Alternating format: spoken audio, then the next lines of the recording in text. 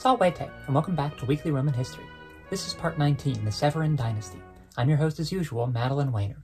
You can subscribe to my videos here on YouTube and follow me at MaddieWay on Instagram. This week is the bridge from one of the highest peaks of Roman history to one of its lowest points.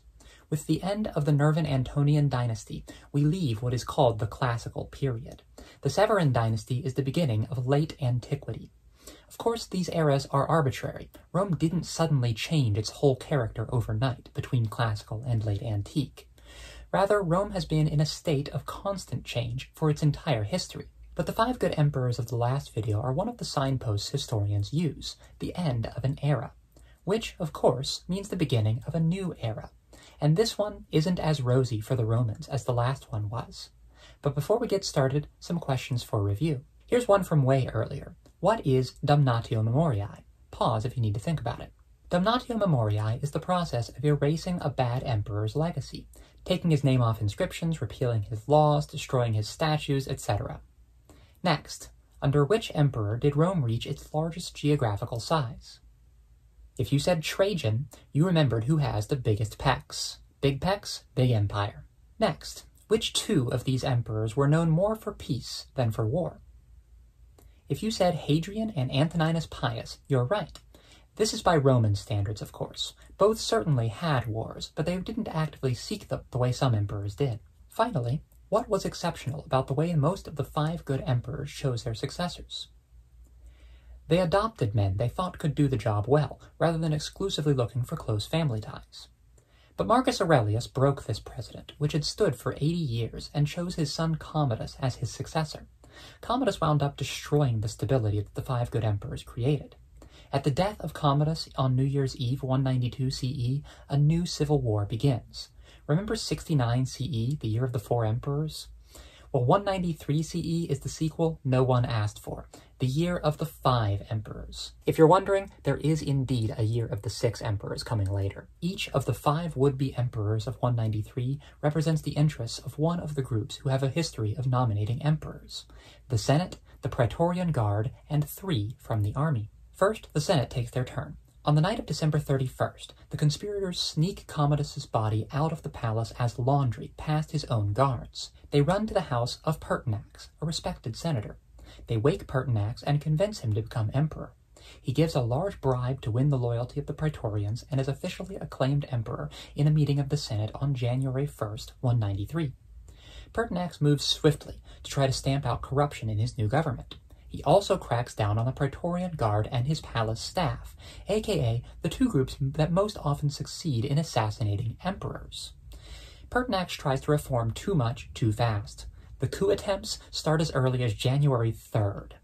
On March 28th, a group of 300 soldiers storm his palace, and neither the Praetorian Guard nor the palace staff try to stop them. Pertinax decides to stand his ground and try to talk sense into them, but they just kill him. Pertinax dies after ruling only 87 days. After the murder, the soldiers and Praetorians hole up in their camp. They're not sure who to nominate as the next emperor, so they announce that they are taking bids. 2 rival men show up to offer larger and larger bribes to the Praetorians. It's effectively an auction for the throne, one of the most shameful events in Roman history. The winner is Didius Julianus. The Senate knows better than to try to oppose the Guard. Their nominee was murdered in less than 3 months, so they ratify the choice. But Didius Julianus never has a hint of legitimacy. Everyone knows he bought the throne. He never gains the support of the Senate or the people. The people openly protest against him. The army has no reason to respect him, and he loses the Praetorian Guard because it's quickly apparent that, though he is rich, he isn't actually rich enough to pay what he promised them. The throne Didius bought becomes very lonely very quickly. Meanwhile, 3 generals in the provinces have had themselves acclaimed emperor by their troops, like Vespasian before them. In Britain, we have Clodius Albinus with 4 legions. In Syria, we have Pescennius Niger with 3 legions. And in Upper Pannonia in Eastern Europe, we have Septimius Severus, who gains some quick allies to win the support of 16 legions. Severus is the obvious heavyweight. He prepares a march on Rome. He buys Albinus's support by giving him the title of Caesar, which by now is used to give someone partial imperial powers and mark them as a successor. On June 1st, the Senate, which knows what's about to happen, passes a motion sentencing Didius Julianus to death and naming Severus emperor. Didius is executed in tears after only 66 days of rule. Septimius Severus is successful in maintaining power and establishing a dynasty, so that brings an end to the year of the 5 emperors. It feels a little like cheating. Unlike the year of the 4 emperors, which had 4 different emperors ratified by the Senate, 193 CE only has 3 official emperors. The other 2, Albinus and Pescennius, were only recognized by their own troops.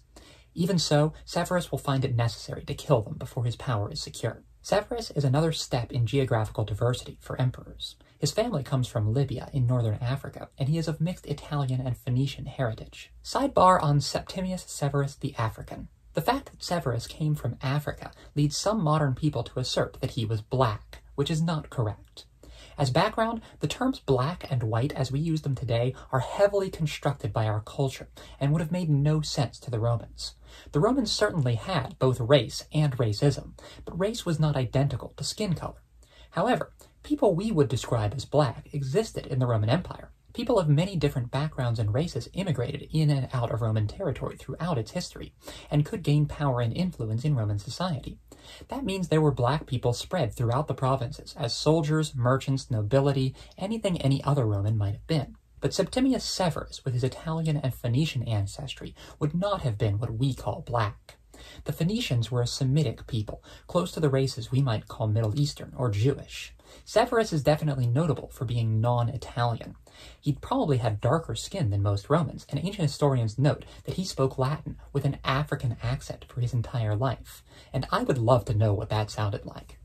But he wasn't black. If he lived in America today, we would likely think of him as mixed white and Middle Eastern. Severus had proclaimed himself emperor at the death of Pertinax, so he makes a big show of executing Pertinax's murderers to lend himself legitimacy. He fires the existing Praetorian Guard and replaces them with his own soldiers. Then he turns his attention to the challenge from Pescennius, the governor of Syria who had declared himself at the same time Severus had. Severus defeats Pescennius in a series of brutal battles. During one, a river is said to have run red with blood. Severus deals ruthlessly with Pescennius's followers and punishes the nearby Parthian Empire for having helped him. Severus thoroughly earns his name, which means exactly what it sounds like: severe, strict, harsh.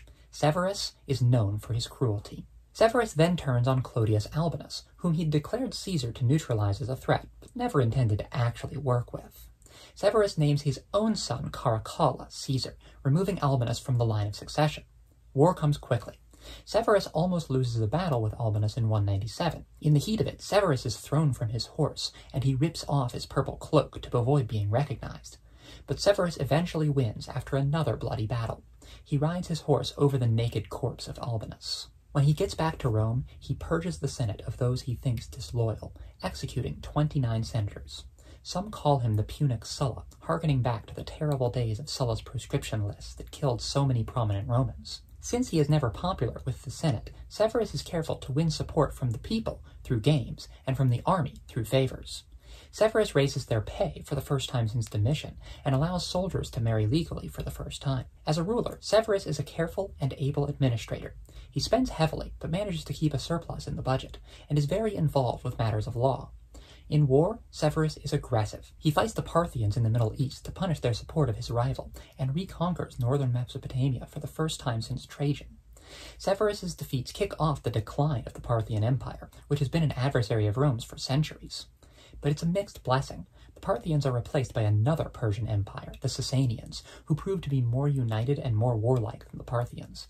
The Sasanians cause a lot of trouble for Rome down the road. Toward the end of his reign, Severus's 2 sons begin to embarrass him through constant public feuding.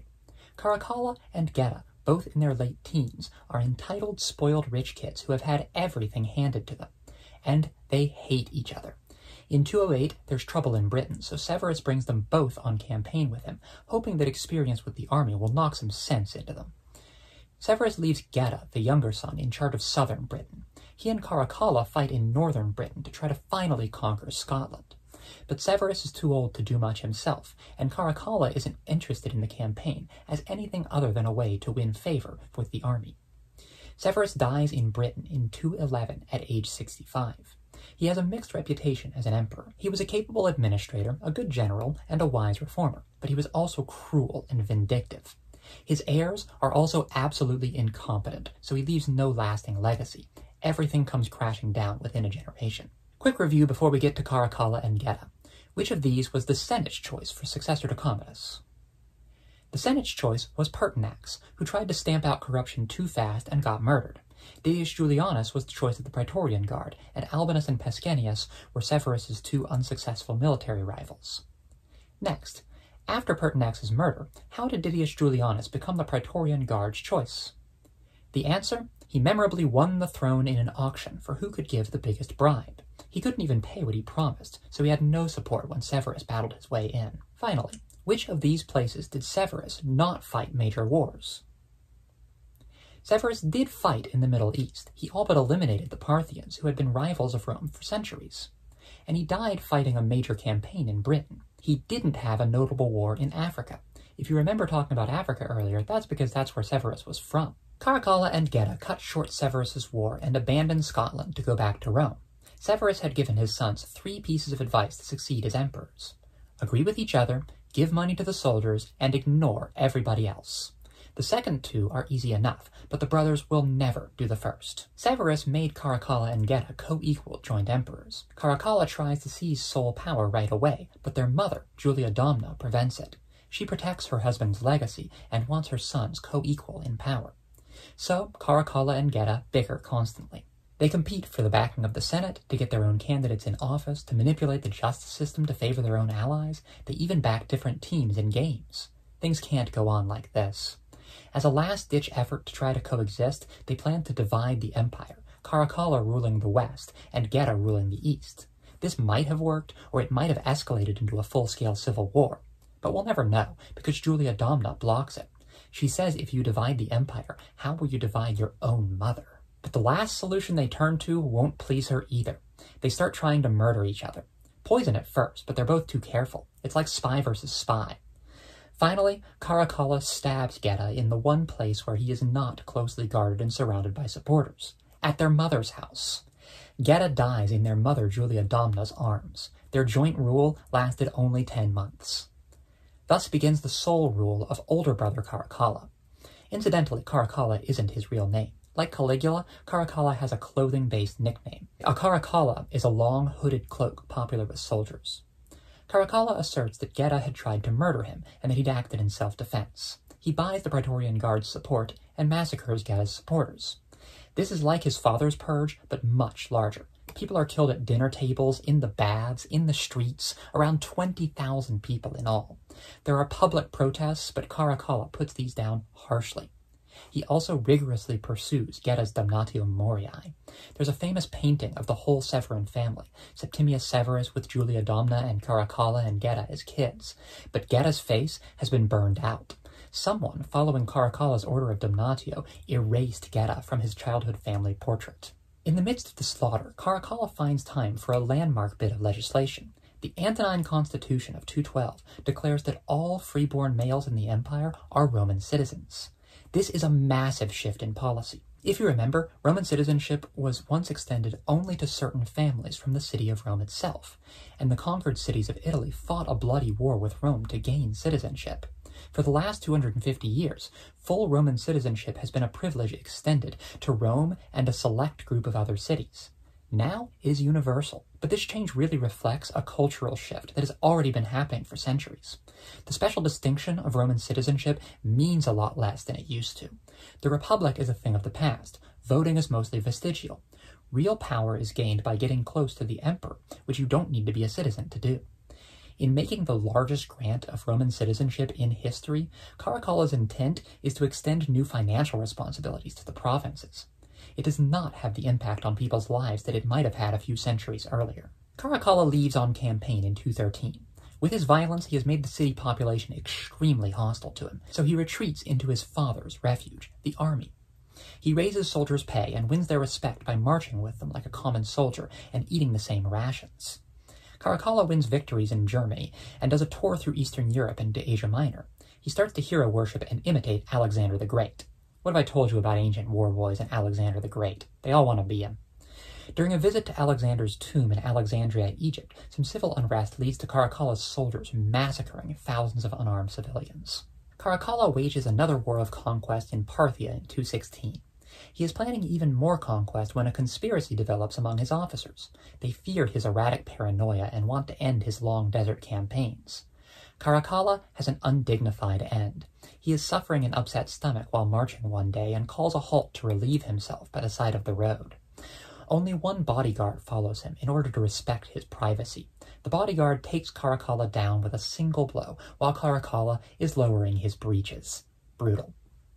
Next comes an interruption in the Severan Dynasty. The leader of the conspiracy that killed Caracalla is Macrinus, but he pretends to be innocent and mourns Caracalla and accepts the soldier's acclamation as emperor.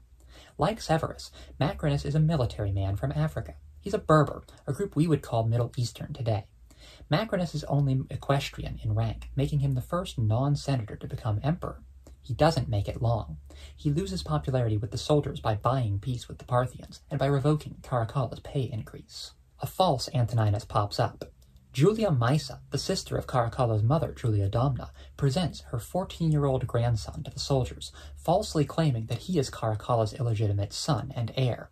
Caracalla was much more popular with the soldiers than Macrinus is, so they rally around this false heir and proclaim him emperor in May 218. Macrinus fights but is defeated and executed by the rebels in June. The next emperor is known as Elagabalus, which isn't his name. He's a bizarre and fascinating figure in Roman history. He's Caracalla's cousin, not his son. Elagabalus' actual father was Syrian, and Elagabalus was raised in the east. What's more, his father was the high priest of a Persian sun god named Elagabal, and the position is hereditary. The new Roman emperor is a Syrian 14-year-old high priest of an Eastern cult. Elagabalus, who is known by the Romanization of his god Elagabal's name, brings his god to Rome, and I do mean physically. Elagabal is a largish black stone, roughly conical in shape and probably a meteor. Many religions at this time have cult objects that they think of as their god's literal presence on earth. So to Elagabalus, this rock is the sun god Elagabal. He reaches Rome in 219 and begins construction on a new temple on the Palatine to hold his god, which is called the Elagabalium. According to our sources, Elagabalus aims to set up a sort of monotheism, with Elagabal as the one supreme god, and all the others, such as Jupiter and Venus, as his subordinates. But we have to take all of these accounts with a grain of salt, because remember that historians distort the stories of disliked emperors.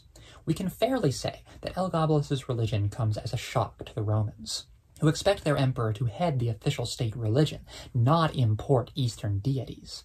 We can apply the same skepticism to the many reports of Elagabalus' sexual excesses.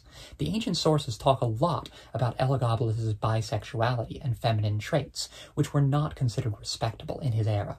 Sidebar on transgender Elagabalus. Yeah, this is kind of the elephant in the room when it comes to Elagabalus. There's a famous story reported in Cassius Dio that Elagabalus referred to himself as a lady and consulted with doctors because he wanted to have surgery on his genitals, what we would call gender-confirming surgery. Modern readers are understandably fascinated by this story because it would make Elagabalus a transgender woman, a trans empress on the throne of Rome. And while it's certainly an interesting story, we have a lot of reasons to doubt it. I caution you constantly in this series not to take ancient historians at their word.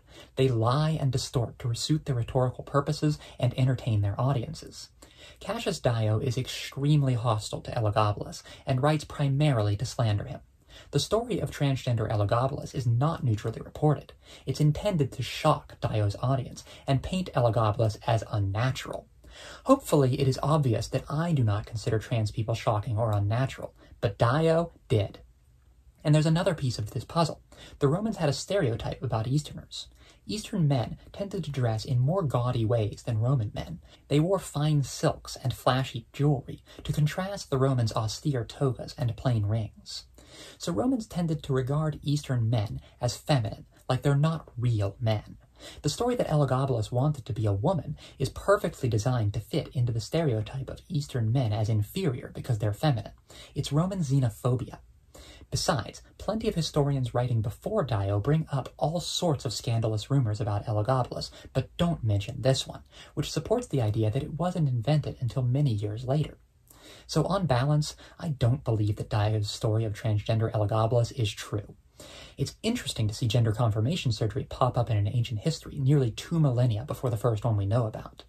But if you're looking for representations of gender diversity in the ancient world, I think you deserve better than a story that was probably based on xenophobic stereotypes and definitely intended to slander someone.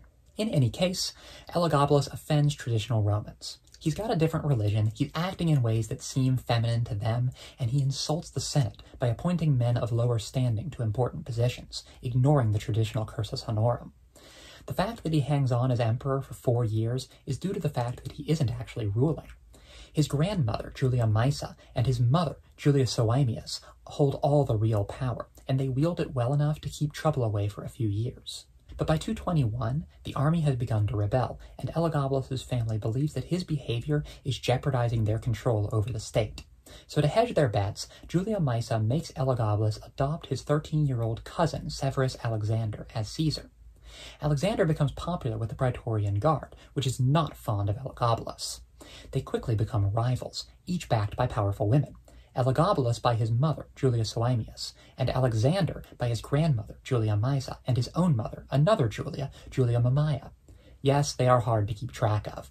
Blame Roman sexism for guaranteeing that all the women in any given family have the same name. On March 11th, 222, Elagabalus and Alexander are in the Praetorian camp, and Elagabalus becomes furious that the guard is favoring Alexander. He orders them punished, so they turn on him. He flees into a latrine with his mother, and they are both killed there. He is 18 at his death. He falls from power just as he rose, because of the Julias. He was put on the throne by his mother and grandmother, and he only loses power when their relationship sours. Severus Alexander is 14 when he takes the throne, just like his cousin Elagabalus. His 13-year reign is considered a model of good government. Really, that means that his mother is good at being emperor, because Alexander himself never holds any meaningful control. The one thing his mother and their allies never get a good handle on is the army, which eventually proves Alexander's undoing. Julia Maesa, Alexander's grandmother, dies in 224, leaving Julia Mamaea, his mother, in charge. She makes no secret of her power, styling herself as Mater Universi Generis Humani, or Mother of the whole human race. She is careful to avoid the PR mistakes that marked Elagabalus' reign. She appoints 16 senators as advisors, respecting their prestige. She restores the old gods, sending Elagabal back to Syria and turning the Elagabalium into the temple of Jupiter Ultor, Jupiter the Avenger. And she keeps tight control over Emperor Alexander's personal life. All goes well in Rome, but in the provinces there is constant military disobedience. Alexander's control of the military is tested in 230, when he must fight Rome's first campaign against the Sasanians, the Persian Empire which has replaced the Parthians. This campaign goes well, but as soon as it's over, he has to go fight German invasions over the Rhine in 234. In Germany, he wins no respect because he tries to buy the peace. In March 235, a group of soldiers rebel and declare a Thracian officer named Maxentius emperor. The rest of Alexander's troops defect quickly, and Alexander is murdered with his mother and their advisors. This brings the dubious extension of the Severan Dynasty to an end. A final few questions for review. First, which emperor shocked Rome by importing an Eastern religion? If you said Elagabalus, you also might remember the name of his god, Elagabal, a Syrian sun god. Next, what one thing did Severus Alexander never gain control of? If you said the army, you're right.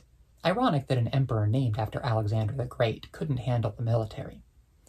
Finally, which of these Julias was the mother of Severus Alexander? If you said Julia Mamaea, good job keeping track of your Julias.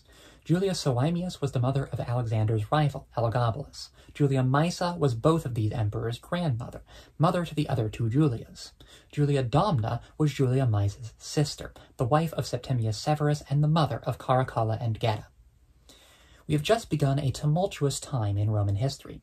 Elagabalus and Severus Alexander had family connections to the Severan Dynasty, but it's a bit of a stretch to call them members, since they did not inherit their positions according to the wishes of their predecessors. Indeed, the last 4 emperors of this video were all murdered and replaced by others. Nearly every emperor for the next century will be murdered and replaced with a battlefield appointment. We are entering Rome's most chaotic era since the fall of the Republic. In the next video, the crisis of the 3rd century.